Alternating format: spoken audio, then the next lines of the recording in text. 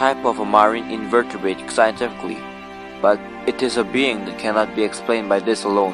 This animal is one of the most irreplaceable beings for us humans and our planet Earth.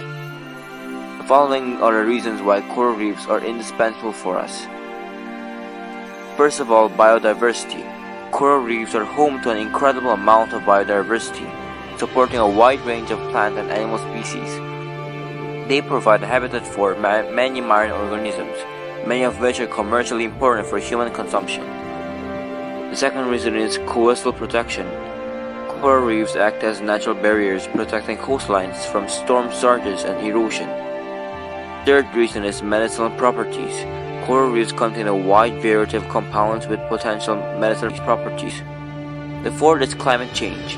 Coral reefs plays an important role in mitigating the effects of climate change by absorbing and storing carbon dioxide from the atmosphere. I have been scuba diving since I was 14.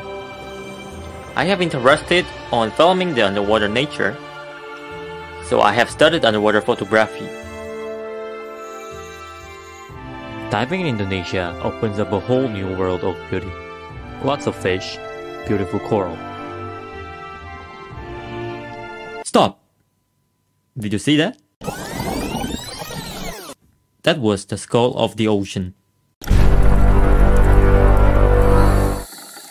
This coral is already dying. It's practically a skull. This condition is called coral bleaching. Coral bleaching is a phenomenon that the coral turns completely white when they are exposed to stress. Why coral bleaching is a problem? Coral bleaching is a problem because only a few corals come back when they die. What are the causes of coral bleaching? The main causes of coral bleaching are global warming and human pollution. In recent years, the temperature of seawater has increased with the drastic change of climate. The optimum temperature for the corals is between 20 to 28 degrees Celsius. If the temperature is lower than 80 degrees Celsius or higher than 30 degrees Celsius, corals will expel the symbiotic algae. This causes bleaching and even leads to death. Furthermore, the greenhouse gases cause the ocean acidification.